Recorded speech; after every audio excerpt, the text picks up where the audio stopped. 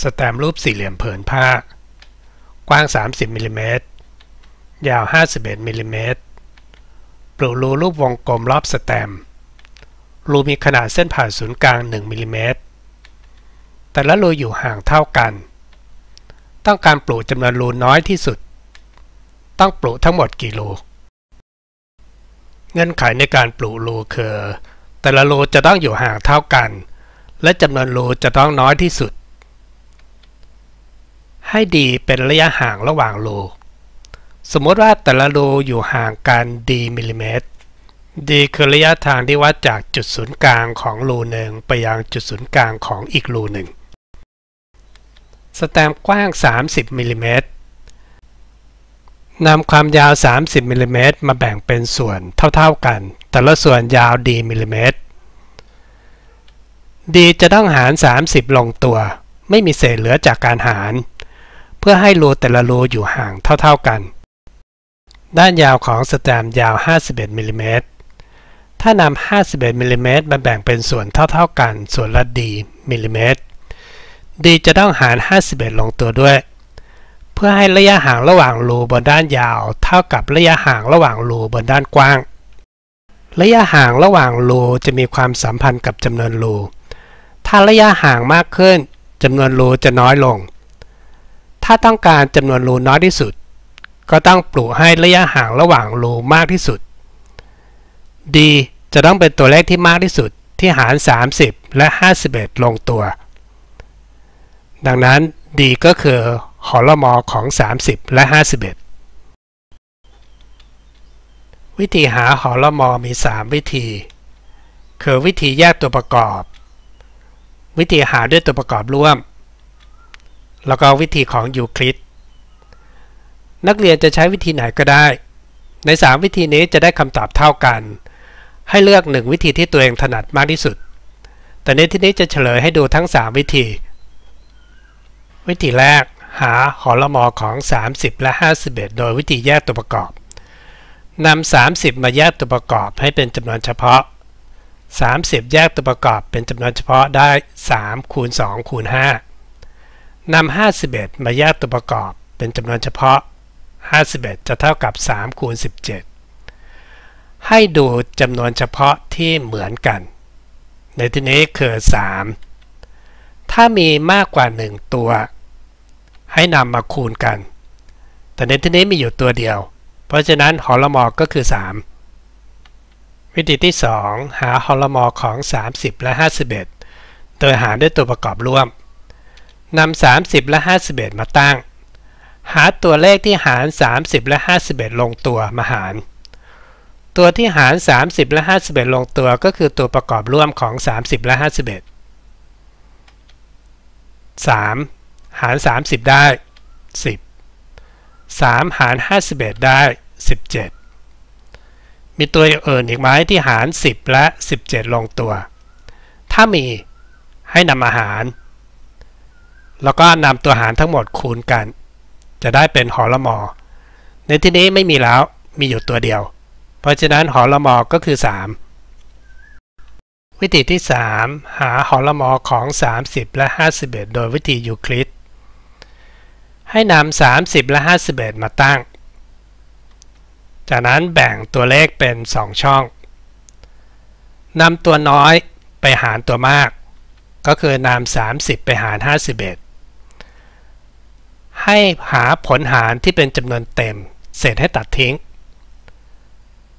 30หาร51ได้1ครั้ง2ครั้งไม่ได้เพราะถ้า2ครั้ง3คูณ2ได้60เกิน51ละผลหารคือ1ตัดเศษทิ้งจากนั้นนำ30ไปคูณผลหาร30คูณ1ได้30นำผลคูณมาลบออก51ลบ30ได้21นำ21มาหาร30 21หาร30ได้1ครั้งนำ21ไปคูณ1 21คูณ1ได้21นำมาลบออก30ลบ21ได้9ตรงนี้จบ1รอบ รอบที่2ทำซ้ำแบบเดิมก็คือนำตัวซ้ายไปหารตัวขวานำ9ไปหาร21ได้2ครั้งนำ9มาคูณ2 9 2 18นำ18ไปลบ21ผลลบคือ3นำ3กลับขึ้นไปหาร9ตรงนี้หารลงตัวพอดีได้ผลหารคือ3นำ3ไปคูณ3ได้ผลคูณคือ9 9ลบ9ได้0วิธีการหารแบบยูคลิดนั้นจะทำซ้ำๆไปเรื่อยๆจนกระทั่งหารลงตัวตัวที่หารลงตัวคือหรมหรมเท่ากับ3หมายถึงจุดศูนย์กลางของแต่ละรูอยู่ห่างกัน3มิลลิเมตร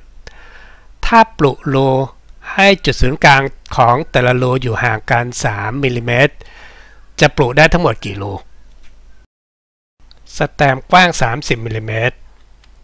ถ้านำด้านกว้างมาแบ่งเป็นส่วนแต่ละส่วนยาว3มิลลิเมตรจะแบ่งได้กี่ส่วนด้านกว้างจะแบ่งได้10ส่วน10ส่วนก็คือแบ่งเป็นช่องตรงนี้ได้10ช่องจำนวนช่องจะสัมพันธ์กับจำนวนรูที่อยู่ตรงมุมทั้ง4มุมของรูปสี่เหลี่ยมผืนผ้าเป็นรูที่ใช้ร่วมกันระหว่างด้านกว้างและด้านยาวหมายถึงถ้ามองด้านยาวรูนี้ก็ถือว่าเป็นรูที่อยู่บนด้านยาวถ้ามองด้านกว้างรูนี้ก็ถือว่าเป็นรูที่อยู่บนด้านกว้างเพราะฉะนั้น4รูนี้ออกไปก่อนยังไม่นับถ้าเส้นตรงเส้นนี้แทนความยาวด้านกว้างของสแตมป์รูที่มุมคือรูที่อยู่ทางปลายของเส้นตรง2เส้น2รูนี้ไม่นับ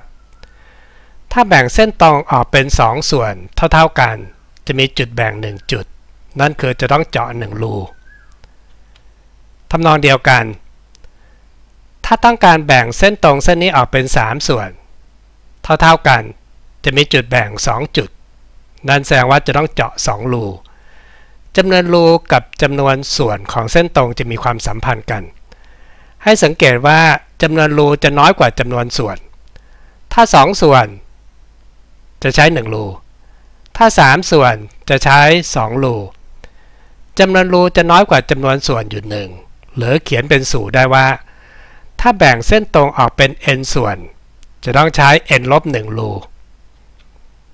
ถ้าแบ่งเป็น10ส่วนจะต้องใช้10ลบ1ก็คือ9รูด้านกว้างของสแตมป์ถูกแบ่งเป็น10ส่วนนั่นแสดงว่าจำนวนรูด้านกว้างคือ9รูโดยไม่รวมรูที่อยู่ตรงมุมของสแตมป์ด้านยาวของสแตมป์ยาว51มิลลิเมตรนำ51มิลลิเมตรมาแบ่งเป็นส่วนเท่าๆกันแต่ละส่วนยาว3มิลลิเมตรแบ่งได้17ส่วนตามสูตรที่สรุปไว้ถ้าแบ่ง n ส่วนจะต้องใช้ n ลบ1รูถ้าแบ่งเป็น17ส่วนก็จะต้องใช้16รูด้านยาวของสแตมป์ปลุได้16รูจำนวนรูทั้งหมดจะเท่ากับจำนวนรูที่อยู่ทางด้านกว้าง2ด้านด้านละ9รู2ด้านก็คือ9คูณ2จำนวนรูที่อยู่ทางด้านยาวด้านละ16รู2ด้านก็คือ16คูณ2บวกกับมุมอีก4มุมละรู9คูณ2ได้18 16คูณ2ได้32จำนวนรูทั้งหมดคือ54รูคำตอบที่ถูกต้องคือตัวเลือกที่4